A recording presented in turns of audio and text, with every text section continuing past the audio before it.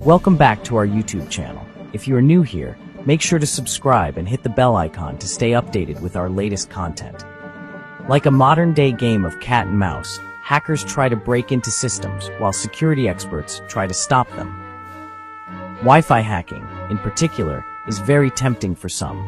Think about it, the ability to access information wirelessly, like an invisible key to a digital fortress. It's exciting and dangerous at the same time. Hacking into Wi-Fi networks is not a victimless crime. It can have serious consequences. Imagine someone stealing your personal information, your bank details, or your private photos. These are real risks. That's why understanding how hackers operate is crucial. It's the first step in protecting ourselves. We need to remember that knowledge is power. By learning about the tactics hackers use, we can build stronger defenses. This knowledge empowers us to protect our digital lives. So, let's delve into the world of ethical hacking and see how it's done. Every profession has its tools, and ethical hacking is no different. Just like a carpenter needs a saw and hammer, ethical hackers rely on specific software tools to test and improve network security. One such tool is Kali Linux. It's a powerful operating system designed specifically for penetration testing, a legal and ethical form of hacking. Kali Linux is like a Swiss Army knife for ethical hackers. It comes preloaded with a vast array of tools, each with its unique purpose. Some tools scan for network vulnerabilities, while others can crack passwords or intercept data. Aircrack NG, for example, is a popular tool for testing Wi-Fi network security. Another essential tool is Wireshark, a network protocol analyzer. It's like a microscope for network traffic, allowing ethical hackers to examine data packets in detail. By analyzing these packets, they can identify security flaws and potential attack vectors. These are just a few examples of the many tools used in ethical hacking. Imagine a hacker sitting in a busy cafe, laptop open. They're not there for coffee and cake. They're on the hunt, searching for vulnerable Wi-Fi networks. They use tools like NetStumbler or Kismet, which act like digital bloodhounds, sniffing out wireless networks in the vicinity. These tools provide crucial information about each network, like its name, SSID, and signal strength. But the real prize is the security protocol used by the network. Older protocols, like WEP, Wired Equivalent Privacy, are like flimsy locks, easily picked open. Hackers love finding these because they know they can break in quickly. WPA and WPA2, Wi-Fi Protected Access, are more secure, but even these can be vulnerable if not configured correctly. Once the hacker identifies a network with weak security, they mark it as a potential target. They might even try to connect to it, just to test the waters. This is like casing the joint before a robbery. They're gathering information, looking for the easiest way in. Finding a weak Wi-Fi network is just the first step. The real challenge for a hacker is exploiting its weaknesses to gain access. Think of it like a puzzle. They need to find the right pieces and put them together to unlock the door to the network. One common method is called war driving. Hackers drive around using their laptops and special software to scan for open Wi-Fi networks.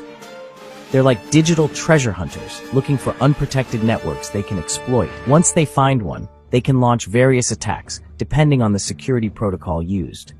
For WEP networks, they might use a tool like Aircrack NG to capture enough data packets to crack the encryption key. This gives them the password to access the network and everything on it. WPA and WPA2 networks are tougher to crack, but hackers have tricks up their sleeves for those too. They might use brute force attacks, trying different password combinations until they find the right one. Section 5. A step-by-step guide to ethical hacking with Kali Linux. Let's be clear, hacking into someone's Wi-Fi network without permission is illegal and unethical. However, ethical hackers use the same techniques to test and improve network security. They follow a strict code of ethics and always obtain permission before testing a network. Here's a simplified example of how they might use Kali Linux for ethical hacking. Step 1. Reconnaissance. Using tools like Nmap, they scan the network to identify connected devices and open ports. It's like mapping the network's terrain before launching an attack. Step 2. Vulnerability analysis. They use tools like OpenVAS to find weaknesses in the network software or configuration. Think of it as looking for cracks in the network's armor. Step 3. Exploitation. If vulnerabilities are found, they use tools like Metasploit to simulate an attack and see if they can gain access. This is like a controlled explosion to test the network's defenses. Step 4. Reporting. They document their findings and provide recommendations for improving network security. Think of it as a doctor's report, highlighting areas for improvement. Remember, this is a simplified example. Ethical hacking is a complex field that requires specialized knowledge and skills. It's not something to try at home without proper training and authorization. Section 6. Understanding WEP and WPA-WPA2 attacks. WEP, WPA, and WPA2 are security protocols that protect Wi-Fi networks. Think of them as different types of locks on your front door. WEP is like an old rusty lock that's easy to pick. WPA is like a more modern lock, offering better protection. WPA2 is the most secure option, like a high-tech lock with multiple deadbolts. Hackers have developed various attacks to target these protocols. For WEP, they can use tools like AirCrackNG to exploit weaknesses in its encryption algorithm. They capture enough data packets to derive the encryption key, effectively stealing the Wi-Fi password. WPA and WPA2 are tougher nuts to crack, but not impossible. Hackers can use brute force attacks, trying different password combinations until they find the right one. They might also exploit vulnerabilities in the implementation of these protocols, such as weak passwords or outdated firmware. Section 7. The importance of robust network security. In today's digital age, robust network security is paramount. It's like locking your front door when you leave home, a basic precaution to protect your valuables. With the increasing number of devices connecting to the internet, the attack surface for hackers has expanded exponentially. A weak Wi-Fi network is like an open invitation for hackers. They can steal your personal information, spy on your online activity, or even use your network to launch attacks on others. The consequences can be devastating, both for individuals and organizations. Investing in robust network security is not an option, it's a necessity. It's about protecting your privacy, your data, and your digital life. Just like you wouldn't leave your front door unlocked, don't leave your Wi-Fi network vulnerable to attacks. Section 8. Practical tips for securing your Wi-Fi network. Securing your Wi-Fi network doesn't require a degree in cybersecurity. There are simple yet effective steps you can take to make it much harder for hackers to break in. Think of it like reinforcing your front door with a stronger lock and a security system. First, use a strong password. A strong password is your first line of defense. Make it long, complex, and unique, using a combination of upper and lowercase letters, numbers, and symbols. Second, enable WPA2 or WPA3 encryption. WPA2 and WPA3 are the most secure encryption protocols available. Make sure your router is configured to use one of these protocols and disable WEP if it's still enabled. Third, update router firmware. Router manufacturers release firmware updates to patch security vulnerabilities.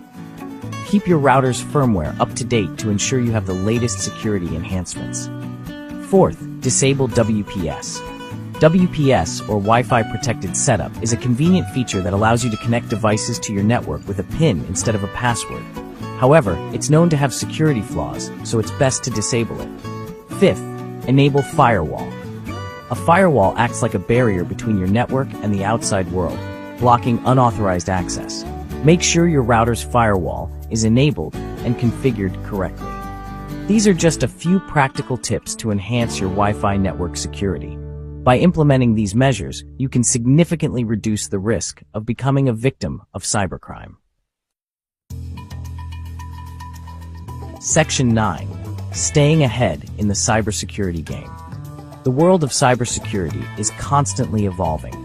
Hackers are always finding new ways to exploit vulnerabilities, so staying ahead of the game is crucial. It's like a never-ending game of chess, where both sides are constantly adapting their strategies. One way to stay ahead is to stay informed about the latest cybersecurity threats. Subscribe to security blogs, follow security researchers on social media, and attend industry events to stay up to date on the latest attack vectors and mitigation techniques. Another important aspect is to continuously update your knowledge and skills. Cybersecurity is a vast and complex field, and there's always something new to learn. Take online courses, attend workshops, or pursue certifications to enhance your understanding of cybersecurity principles and practices. By staying informed, updating your knowledge, and implementing robust security measures, you can navigate the digital world with confidence, knowing that you're well equipped to protect yourself from cyber threats.